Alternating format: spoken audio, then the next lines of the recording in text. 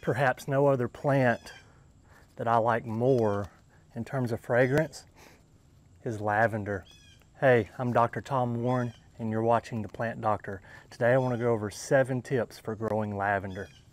So the first thing we need to discuss is where do we plant lavender? So these lavenders here I have in my hand, I actually propagated these myself in these pots. I've got some more going here. We'll talk about how to do that in a minute, but let's talk about where we plant lavender. Lavender loves full sun. So we define full sun as 8 or more hours of direct sunlight a day. If you can give them 12 to 14 in the summertime, all the better. So these are native to the Mediterranean, an arid climate. They can take a lot of heat, they can take drought stress, they can take a lot of sun. So if you have an area in your yard where it meets those criteria, a lot of sun, a lot of heat, consider lavender. Lavender is hardy in USDA zones 5 to 9. So you can grow these from the deep south, say Georgia, North Florida, over into Texas, and then up almost to the Great Lakes. So you can grow these in a lot of different areas. So this is a very, very good plant for those full sun situations where the wintertime temperatures don't get very much below 0 or -10. You can have a lot of success with your lavender. We need to talk about when to plant lavender. Ideally, we want to plant lavender in the early spring as it's coming out of dormancy. That gives the plant an opportunity to put some roots down into the native soil, and then before the foliage comes out, it's somewhat established.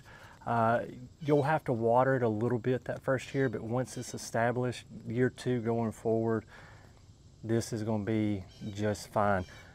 Do not plant these in heavy clay soils. If you have a heavy clay soil, my recommendation would be to incorporate some sort of amendment into your soil. Don't use sand. So I had an old professor at my undergrad in Auburn. He had a mathematical formula, for lack of a better term. He would say that clay plus sand equals concrete. Don't add sand thinking you're going to improve drainage in heavy clay soils. Add some sort of pine bark amendment, and that will provide some drainage for plants like lavender that do not like to have wet feet. If you're growing these in northern climates, say you're in that zone 5 range, you're right on the northern border for growing lavender, or even if you're in zone 4 or zone 3, one thing I would recommend, grow it in a pot. Grow these in pots. Keep it outdoors during the spring and the winter and the fall. And then when it gets really cold in the winter, you can bring that pot in, stick it in your garage, put it on a porch like I have behind me here, somewhere that's protected, and keep it indoors. And then once it warms back up the following spring, you can always take it back outside. And even in those really cold climates, you can still grow lavender. If you're growing lavender in the landscape, one thing that I would recommend is use mulch. Mulch is great for a lot of reasons. Mulch has benefits with weed suppression, water retention. It also has benefits in terms of providing a little bit of nutrients to your plants during decomposition. One thing you can get away with lavender, considering that it is a arid plant native to the Mediterranean, you can use rocks as mulch. I usually don't recommend using river rock for mulch in the landscape for several different reasons. But you can get away with it here because this plant can take the heat that those rocks are going to reflect back onto it. These look great in pots.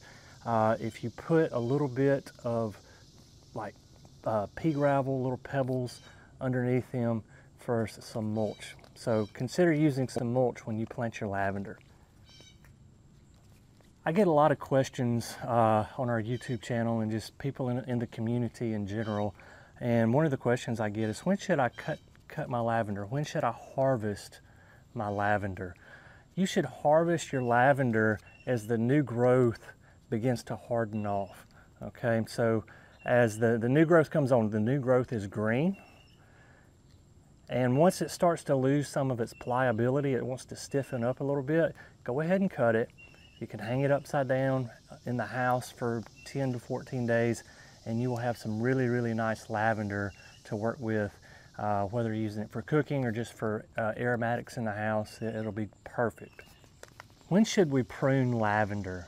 So we should prune lavender in the early spring, right when it's beginning to flush. If you want to shape your lavender, if you care about how it looks, do it then. So wherever you make a cut, you'll get multiple branches. So you'll get 2 or 3 new branches. It'll fill out and be a nice full plant. These 2 specimens here, they're not nice full plants because these are cuttings I took this spring and I've just kind of let them go. So you can see here, this one grew sideways and it's actually growing roots down here on the bottom. I'll trim these up in the spring and make these look really good.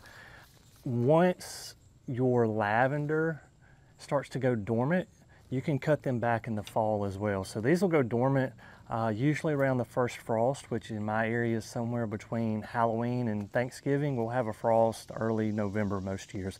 Once that happens, you can, if you want to cut these back, you can cut them back then.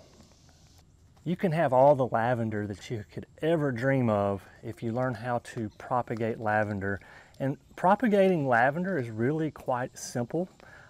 So all you need to do is during the summer, once these harden off, okay, so we're looking for that semi-hardwood growth, the same stuff that we would cut off to use in the house, we can propagate that. So basically, all you need is some pruning shears. You need a pot. You need a media that drains really well. So this is Miracle Grow Cactus, Palm, and Citrus potting mix. It has a very sandy or gritty composition to it. It drains really well. I'll do my best to leave a product link down in the description below for this product here. It does a really nice job. As a matter of fact, before I show you how to propagate, these cuttings I did are 2 weeks old. And one of these, see if I can find, yeah, one of these already has roots. Okay, so within 2 weeks, I've got a root that's almost pushing an inch long. So these will root pretty quick for you. You just got to keep them wet. So let's walk through the process of how to propagate our lavender. So as I said earlier, we're going to take semi-hardwood cuttings. I can take a cutting just like this. You need pruners.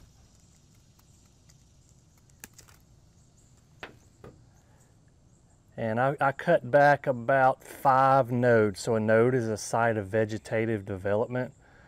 So wherever the leaves come out, that's a node. And so these bottom 3 nodes, I'm going to pull off the leaves. And so I'm left with that. I'm going to take my pruners. I'm just going to wound one side. Just like you were going to whittle a stick, we're going to wound that. Take some rooting hormone. I'll leave a product link down in the description for some rooting hormone. And what I like to do, I'll take my cap and I'll dump just a little bit of rooting hormone in my cap. I do not like to put my cuttings directly into my bottle because if I have pathogens on my cuttings, the next time I go to make cuttings, there's pathogens down in there and I'm just spreading pathogens all around my garden. So what I'll do is I'll use my cap, I'll rub some rooting hormone on my cutting, I'll use my pinky to make a hole, and then I'll stick this in here. Before I put this cap back on my bottle, I'm going to take some rubbing alcohol and just clean that out real quick. Now that we have cuttings, what do we need to do with them? Basically, you just need to keep the soil damp. They do not need a high humidity environment. You do not need to put a dome on this. Like, you know, for example, if we were doing other types of cuttings, I may tell you to take a 2 or 3 liter bottle and cut the bottom out of it and stick it over this and it acts like a greenhouse. We don't need that with these. Seriously, take this, put it in a place where it can get some morning sun. You can put that in a windowsill. I put mine in the back corner of the patio right here. So the sun, this is early morning, the sun's over here to my east. That's getting a little bit of sun in that corner right now, and then when it gets really hot in the afternoon, it's in the shade. Perfect for these. And all I'm doing, I water these maybe 3 times a week. I just come out and I do a finger check. I take my pinky, I stick my pinky down in the soil. If it's damp, I do not water. If it feels like it's drying out, I water it, and I get really good rooting success with that method when propagating lavender. It's really easy, it's really exciting. You can propagate lavender, and within 1 or 2 growing seasons, you could have several dozen lavenders in your landscape. So that's just an easy way to propagate lavender. Guys, as always, thank you for watching The Plant Doctor. I love lavender. I hope this video has helped you out. And until next time, happy gardening.